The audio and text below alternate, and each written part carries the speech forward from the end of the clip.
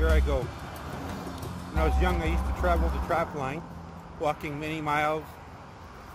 Now today, I am older, obviously, and I'm trying to trap the elusive creature called toilet paper.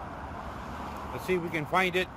I'll move to its natural habitat and see if it's available and if I can capture it.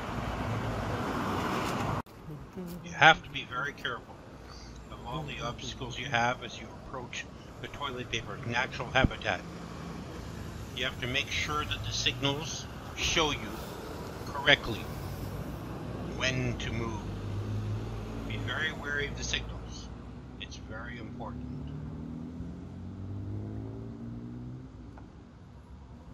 As I move forward, the signals have showed me that it is time to approach the final hedge just before I reach its natural habitat. You have to be very cool and collective. I calm myself so that I will not panic and blow it and miss the opportunity to get the toilet paper.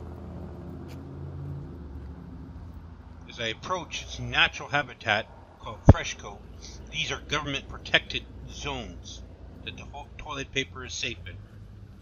There are several other zones. One is called Walmart, the other one Superstore or Safeway, or many other smaller zones out there. As I enter the door, I make sure not to touch anything.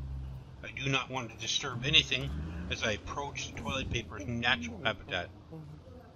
We have to be very careful as we go through all the obstacles. We must also watch for the arrows, the green arrows, so we will not fail this mission. And we have to make sure that when we follow the arrows, that we follow the correct green arrow. As we move through, I can notice on my right one of toilet paper's natural cousins called paper towel.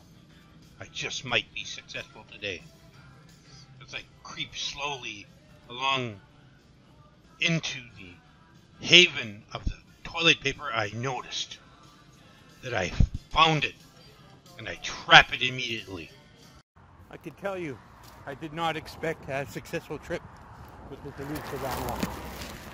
If you take a look here, I got it.